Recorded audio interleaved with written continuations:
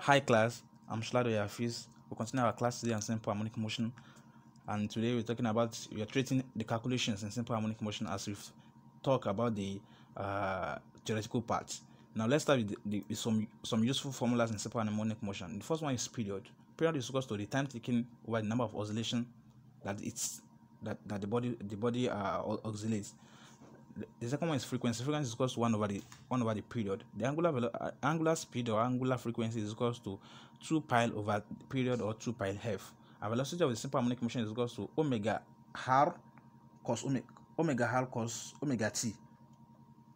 And the linear velocity is equal to omega square root of a square minus s square, and our velocity will be at maximum when the displacement is equal to 0. So automatically when the displacement is 0, our velocity will be equal to omega a, which is the amplitude, or omega r, which is the radius, anyone. Our acceleration is equal to omega square x sine omega t. Now linear acceleration is equal to omega square x. Now there's a force that the spring in simple harmonic motion is that a certain force from second law of motion, which says that our F is equal to ma, and our a, as we said earlier, is equal to minus omega square x. So if you input it into the formula now, our F is equal to m minus m omega square x now. So and our m omega square is the same thing as our k, which is the spring constant. So if you input the spring constant into the formula now, our F is equal to minus k x. And if you study this formula very well, you will see it resembles Hooke's law. But in Hooke's law, we are having our force is equal to Ke, which is the elasticity or elasticity or the extension. But here now we're talking about x, which is the displacement. That's the major difference between them. And there's energy transformation in simple harmonic motion. The energy transformation, the total energy of exerted by a spring will be equal to this exerted by the body will be equal to the potential energy of the spring, as the spring is moving in, going out, moving in and coming back, or is moving up and down, plus the kinetic energy of the block that is being attached to the spring. We have the two energies together. That's how we get the total energy in simple harmonic motion. And our potential energy is equal to half ksk, and our kinetic energy is equal to half mv squared. Now we can have our potential energy now to be half kx square cos square omega t plus x, and you see that cos square omega t plus x, that's our acceleration, and our kinetic energy will be equal to half mv square, and our velocity is equal to omega square x. Now we are having half kx square cos square omega t plus phi plus half ks square sine square omega t plus phi. So if you know they're having the same coefficient now, which is half ks square. So if you bring it out, cos square omega t plus phi and sine omega t plus phi is equals to 1. So 1 multiplied by half ks square, we're having our total energy to be half ks square. So let's start with the first example now. The example states that a block of mass m, we are given the mass, which is 680 grams. If you convert it to kilogram, we are having 0.68 gram. We are given the force constant, which is equal to 65 Newton per meter, and we are given the displacement, which is equal to 0.11 meters. So we are now asked to calculate the angular frequency. From the formula, we said our angular frequency when talking about the vibration in linear simple harmonic motion. We say our omega is equal to what? Is equal to square root of k over m. They've given us our k, they've given us our m. If we input it into that thing, we are having 9.78 radian per second. So they ask us to calculate the frequency from omega is equal to 2 pi f. If you make your f the solution of the formula, we are having omega divided by 2 pi, which is equal to 1.556. Period is the reciprocal of frequency. You get that one as well. They ask us to calculate the maximum speed. Our maximum speed is equal to omega xm, and our maximum acceleration is equal to omega square xm. So if you do this one now, you will see that you're using xm because that's the maximum displacement by which that guy can reach. That's the maximum displacement. Now the second question is a simple pendulum p oscillates. Now we are now asked to calculate the period of oscillation of p, the length of pendulum p, and the time taken for the p. So we are given they now say that the period of oscillation for p, the period is equal to time taken over the number of oscillation. it oscillates 20 times and it uses 38 minutes. So 38 divided by 20, we have our 1.90. They ask us to calculate the length of pendulum P. So from our T is equal to 2 pi square root of L over G.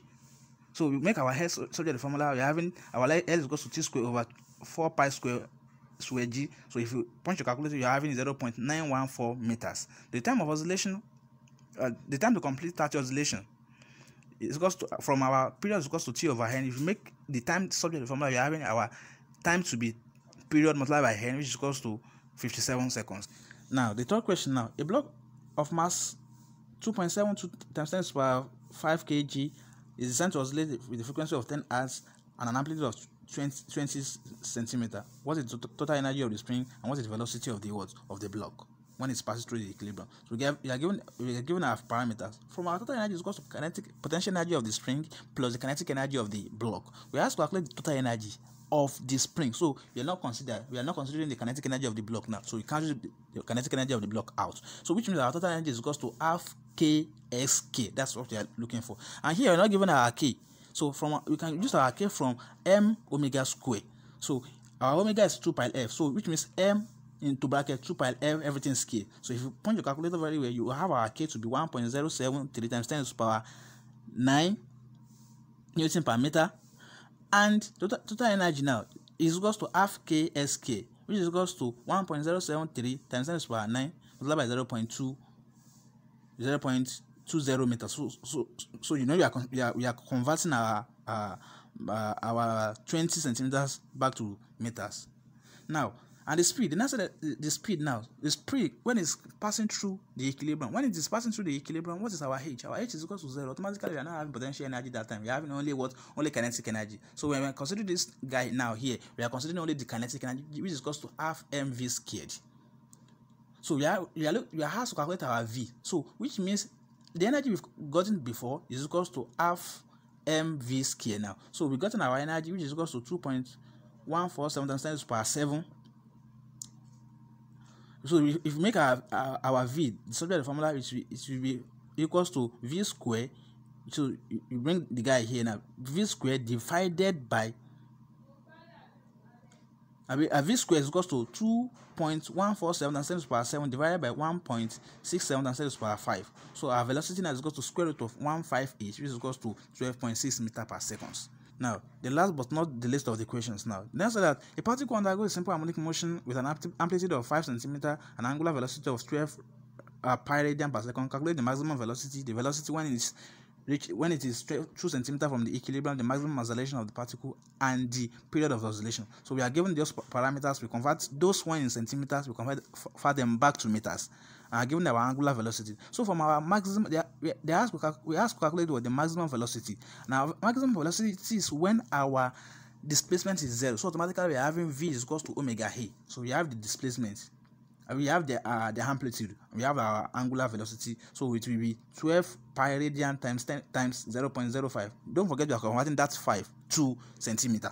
To meters rather. So our v is equals to 1.88 meter per second, or 0.6 pi if you are not changing that pi to 3.14. And our velocity when it is 2 centimeters from the equilibrium, which means we are having a displacement that time. So we are considering v is equals to omega square root of a square minus sk. So our a is 5 and our x is 2. So we are converting them back to meters. So it will be omega into square root of what's our omega? 12 pi into square root of 0.05 square minus 0.02 square. So if you get a punch our calculator, it will be 0.55 pi meter per second, or you can convert it. You can multiply it with 3.14. So also our maximum oscillation is equals to omega square here. So it will be 12 pi square multiplied by 0.05. You have 7.2 pi square. If you like, you can convert. You can change that pi to 3.14. Our period is equals to 2 pi over omega. So our answer is equals to 0.167 seconds.